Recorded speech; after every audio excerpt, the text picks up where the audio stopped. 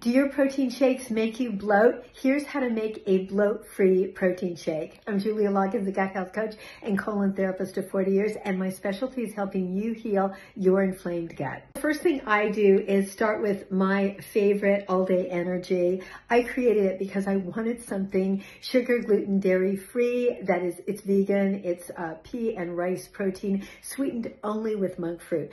I made this protein powder so delicious that I don't have to add anything to it except water to make it taste like melted vanilla ice cream. So I don't have to doctor it up with a lot of fruits or vegetables. And those are the things that can make your protein shakes bloat you. You'll find my all day energy on cleansingforenergy.com along with my other protein powder, Protein Power, that has even more protein than all day energy. This is great for kids, teens, and anyone who likes something just a little bit on the sweet side. The Protein Power has a little more protein, it's a little less sweet, and it is packed with protein. If you're throwing everything but the kitchen sink in your protein shakes, that may be why they make you bloat. It also could be that your protein shakes are made with whey or soy. Both of those products cause bloat, constipation, gas, indigestion, heartburn, inflammation, and weight gain. Don't get a protein powder that has whey or soy.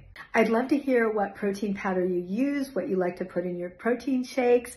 I always love sharing new ideas with the Happy Gut Tribe Live on Saturday at 4, Sunday at 5. Come join us and click to follow. Julia Loggins. I'm a colon therapist and gut health coach of 40 years. I'm here to help you heal your inflamed gut.